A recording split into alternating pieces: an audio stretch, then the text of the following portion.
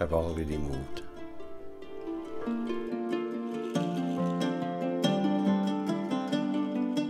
Yesterday's landscape is no more.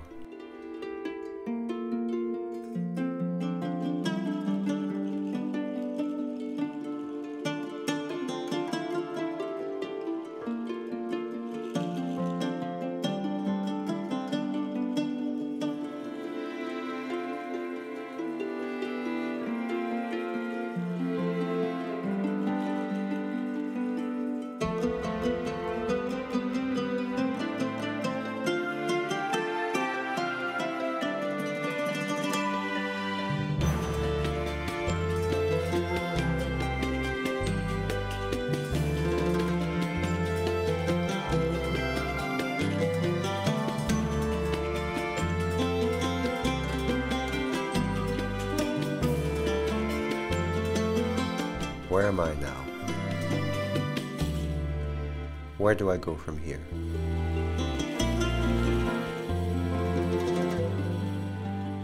Do I need to know?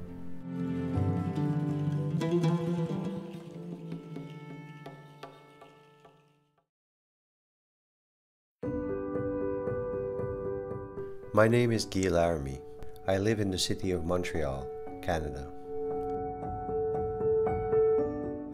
I have been mostly known for the landscapes and architectures that I carve out of books.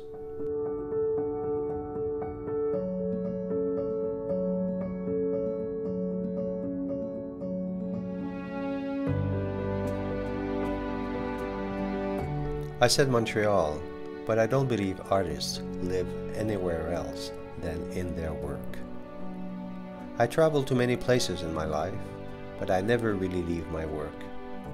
Here in Montreal, I have a studio, go there every day, and forget about what we call the world.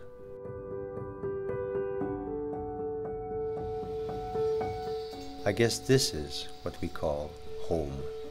A place where you stop thinking about externals, a place that brings you back to the most fundamental intimacy, a face-to-face with yourself.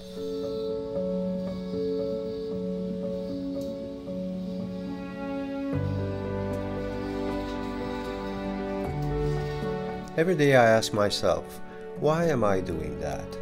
Carving books into landscapes. And every day, when I enter the studio, all my doubts vanish. Most people make very useful stuff. I do the most useless thing in life: art. Sculpting, painting, drawing, making all sorts of silly experiments. Book landscaping, imagine.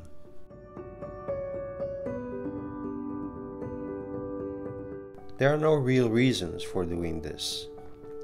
I used to think that doing this was a kind of revenge. Too many books, too much emphasis on filling our heads with useless stuff, too much importance given to the intellect, too much focus on purpose. I mean, what could be more important than looking at a mountain or looking at the sky and the clouds?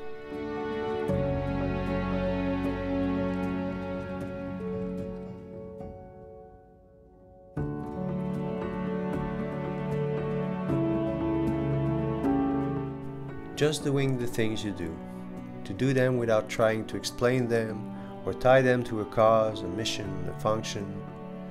Just doing it for the joy of doing it. That liberates. Really. The beauty of that work is that every insight is going to be eaten up by another insight.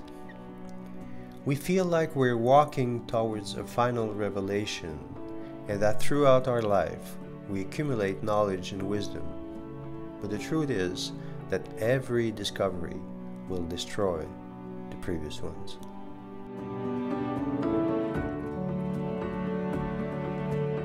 But we, humans, cannot do that. As soon as we look at things, we start putting labels on them, and then labels on labels. That's how we are. So I thought that my art was a reaction to this human madness. But no. After many years, I realized that this is not the case. I just carve landscapes, that's all. No reasons. Maybe that is the only definition of art that remains. No agenda, no role to fulfill, nothing to accomplish, just the daily practice of not knowing. Maybe not knowing is a good way to see art. Not as a failure to know, but not knowing as the most precious thing on earth. Not knowing as a way of expressing, being. Instead of knowing the world, how about being the world?